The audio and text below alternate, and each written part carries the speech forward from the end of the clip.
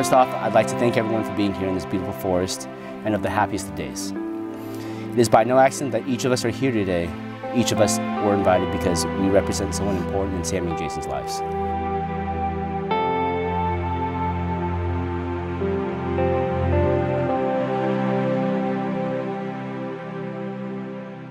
Hey, love. I can't believe we're finally here after 8 great years. When I first saw you walking around CI with those beautiful blue eyes and goofy smile, I knew you were something special. Don't know how to make this sound romantic, but I knew I loved you when you picked me up from the airport. I was flying into LAX and so many things about that are awful. But then I saw you, and we hugged, and I was immediately so much happier. You took me on a surprise date to the Getty and told me how much you missed me, and we laughed and had the best time. And I have continued to feel that way with you. Happy, safe, loved.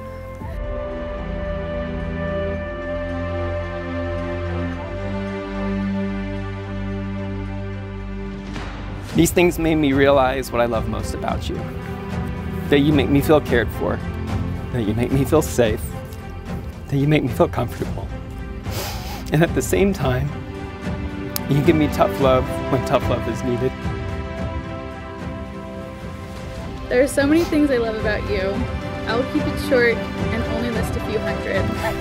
I love when you are very silly. I love who I am with you. I wanted to say thank you for loving me, but I realized I should say thank you for showing me I deserve to be loved.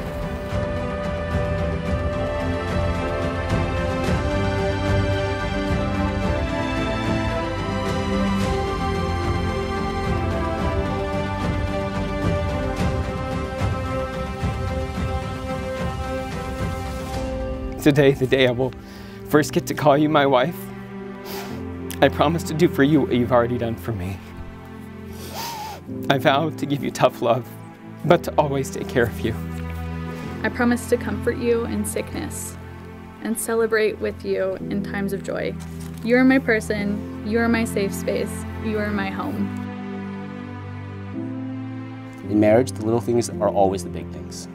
Always remember you're never too old to hold hands, to say I love you at least once a day, to always laugh with one another, and not to take life so seriously.